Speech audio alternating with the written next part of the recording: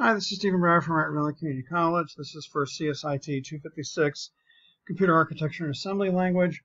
And I think the one thing I want to focus on this demo for is the prompting of the user for a string and displaying what the user had entered back.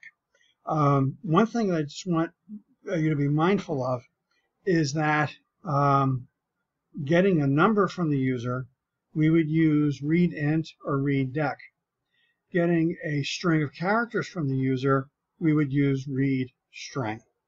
And so what I want to do first is establish the variable that's going to hold what we're going to get from the user.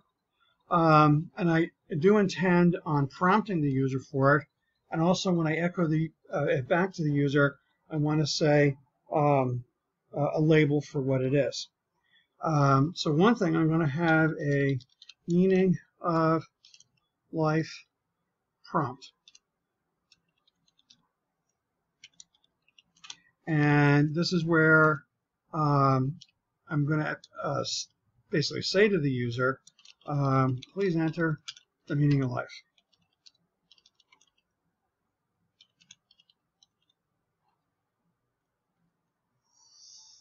Now later when I display it, I'm going to want a meaning of life label for displaying what the meaning of life is. Meaning of life label, byte, meaning of life you entered is. These are both null terminated strings. What I'm going to need is a variable to hold the meaning of life. In other words, the string of characters that the user is going to enter. Well, I'll use meaning of life for the name of the variable. Strings in assembly is just a sequence of bytes. What I would need to do for establishing what the user is going to enter, what we're going to, and let me just put in the shell, blank dupe 0. If I look back up here, I'm sorry, when this array was declared, we had 12 in front of dupe 0, and that gave us an array of 12 zeros. We want to do the same thing in terms of our string, and so what this is going to be is whatever our number is, dupe 0. Now the 0 is, remember the null terminated string? That's a null. So we're going to fill the string with nulls, and this length of the string, we're going to have to figure out, well, how many characters the user may enter. And just for silliness, I'm going to put 50 characters as being what the user will enter. And so I'll say here, so holds the meaning of life.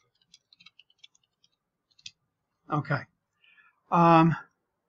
For the stuff that was here previously, let me comment that out as well. So let me pull out, sorry, there's the load display array.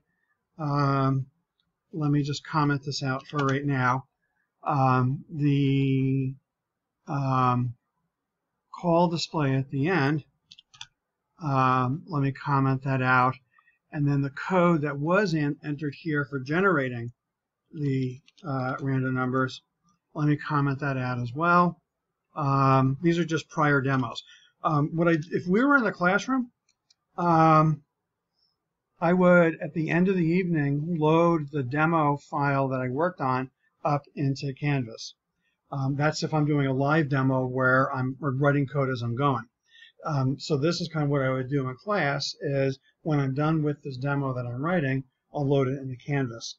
Some other weeks what you'll see is multiple files attached to Canvas already, and those are the ones that I would demo in class. So actually looking ahead to Chapter 6, there already is a demo there for the conditional processing, and that is something in class I would open and then talk about. So later in Chapter 6, there will be a video for that.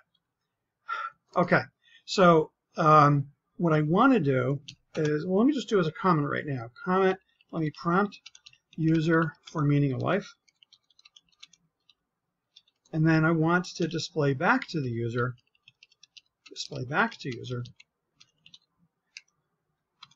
the meaning of life they entered. And I'm going to do is, let me do the latter part first. So if I were displaying that meaning of life and its label, I would need to load into EDX the offset of, I forgot, the offset of the meaning of life label. The offset of the meaning of life label. Call readString. Okay, and so this is going to display the meaning of life label on the screen. The other thing I want to do is I want to actually display the meaning of life, the variable, the value, which I haven't yet prompted the user for. So what happened, this should come out as being empty right now. And so now if I do a call readString, then this should display the meaning of life.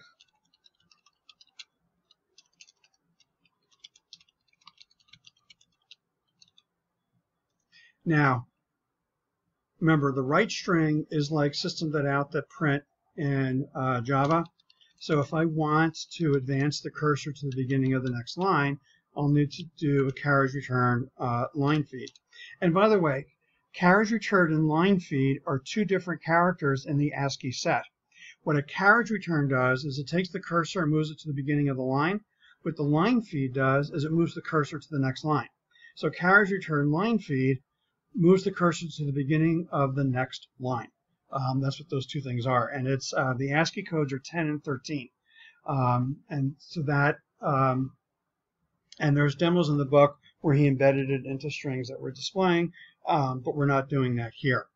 So all I'm doing here at the very end, so what this program right now should do is just display the meaning of life you entered is, and there's nothing there because I didn't prompt the user yet. So I just wanted to get that piece in. Now let me focus on getting from the user the meaning of life. And one thing is we want to do that prompt, meaning of life prompt. So what I want to do, whoops, I went too far. What I want to do, okay, is I want to move to EDX the offset of meaning of life prompt and call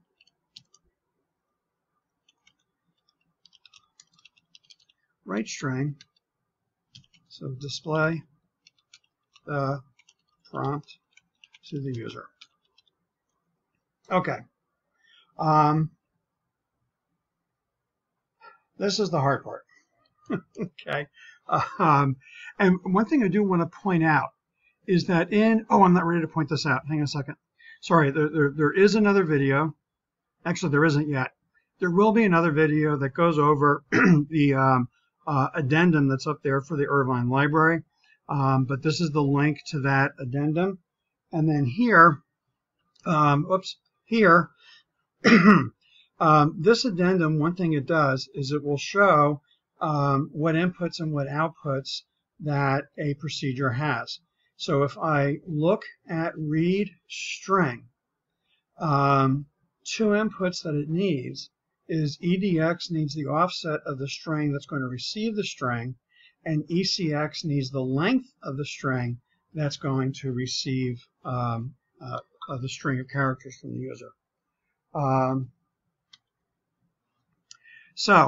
want to load into EDX the offset of, well, it's the meaning of life. Remember, the thing that we are going to load here is the meaning of life. And so EDX, I'm going to load with the offset of the meaning of life. So load EDX with offset of string to whole data. Okay, and then ECX is going to be the length of the string. Well, it's basically going to be similar, except it'll be the ECX and it'll be length of.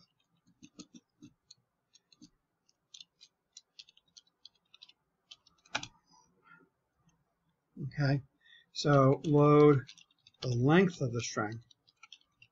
By the way, something that the author is not consistent on within the chapter itself is whether or not we should load one less than what the string is so that we are guaranteed the null termination at the end or not.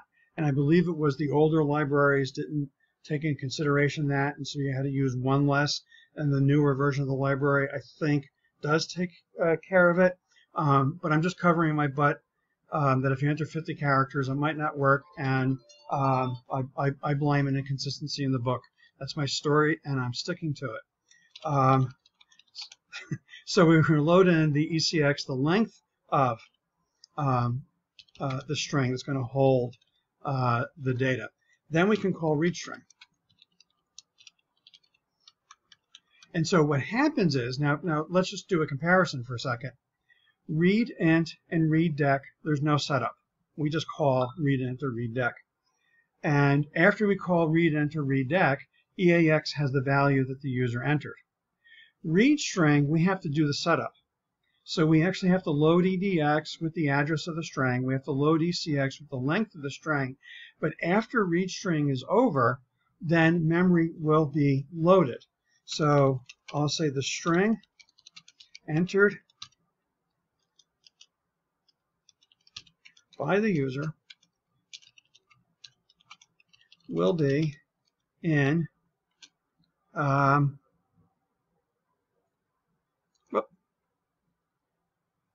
meaning of life. Okay, but a little aside, this EAX, and this, by the way, is sort of something that the operating system will leave behind. It's going to overlay EAX. So if you had something important in EAX, it's now gone. So note the number of characters the user entered is in EAX. So in the old days, there were some languages where the length of the string was held in a separate byte, and strings can only be 255 characters long. I'll just leave it at that. If I did this correctly, and of course I'm talking and coding, which is a dangerous thing. If I did this correctly, I didn't have, I'm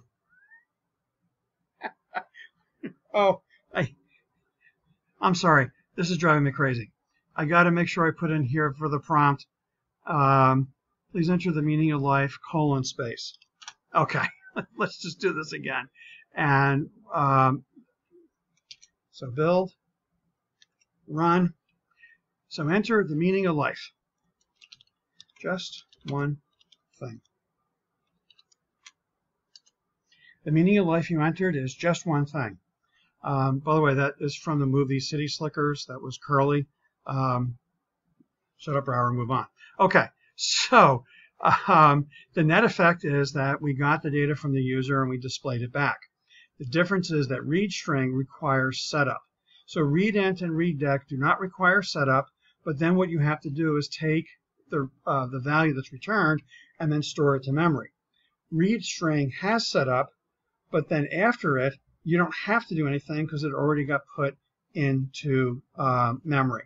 Now, I'm not doing anything here with the EAX, so I'm ignoring the number of characters that were entered. Okay, that's readString.